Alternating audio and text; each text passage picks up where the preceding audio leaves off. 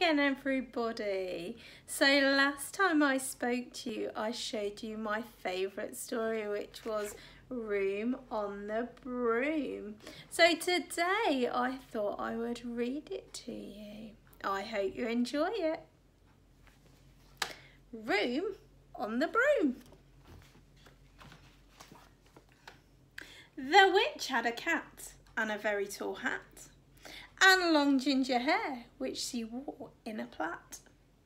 And how the cat purred and how the witch grinned, as they sat on their broomstick and flew through the wind.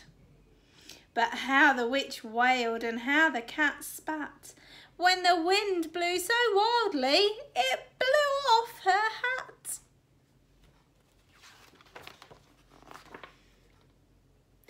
"Down!" cried the witch, and they flew to the ground. They searched for the hat, but no hat could be found. Then out of the bushes on thundering paws there bounded a dog with the hat in his jaws. He dropped it politely, then eagerly said, as the witch pulled the hat firmly down on her head, "I am a dog, as keen as can be. Is there room on the broom for a dog like me?" "Yes," cried the witch, and the dog clambered on. The witch tapped the broomstick and whoosh, they were gone. Over the fields and the forest they flew. The dog wagged his tail and the stormy wind blew.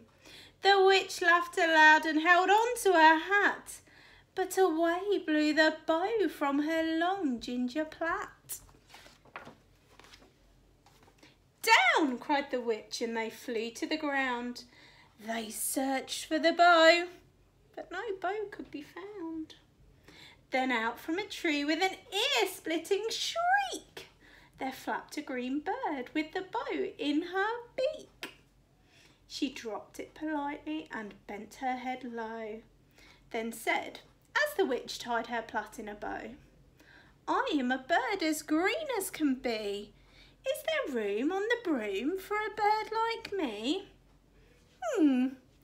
"Yes," cried the witch, as the bird fluttered on.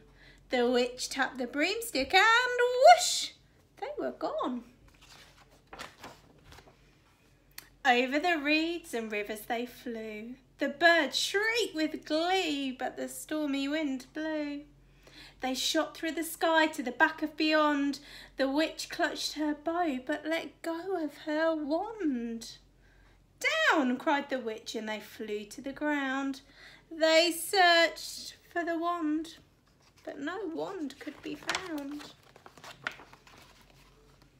Then all of a sudden from out of the pond leapt a dripping wet frog with a dripping wet wand.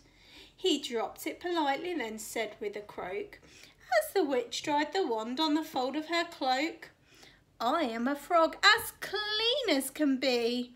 Is there room on the broom for a frog like me?" "Yes," said the witch. So the frog bounded on. The witch tapped the broomstick and whoosh, they were gone.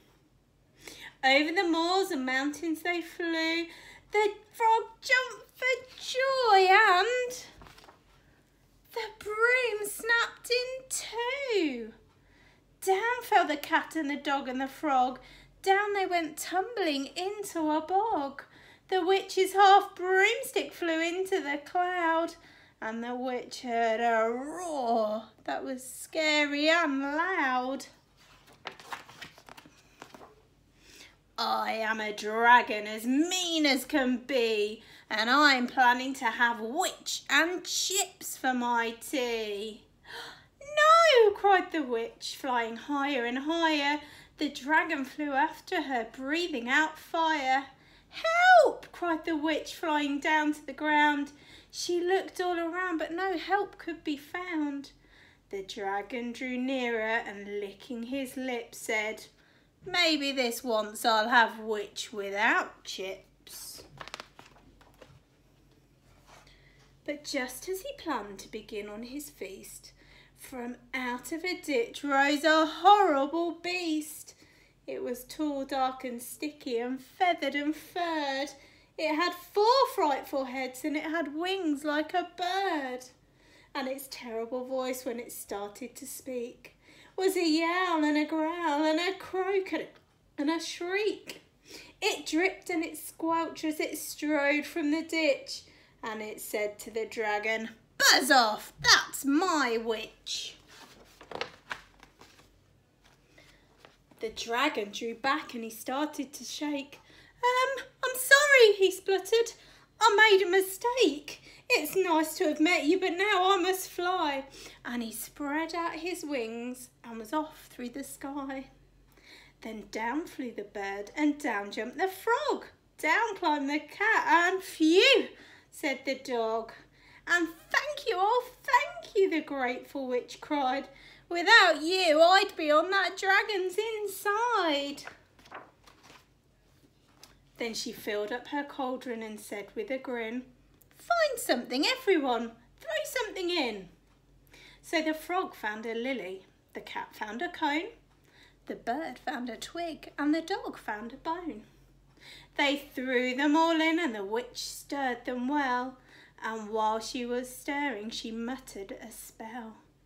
Iggity ziggity zaggity zoom. Then out rose a truly magnificent broom, with seats for the witch and the cat and the dog, a nest for the bird and a shower for the frog.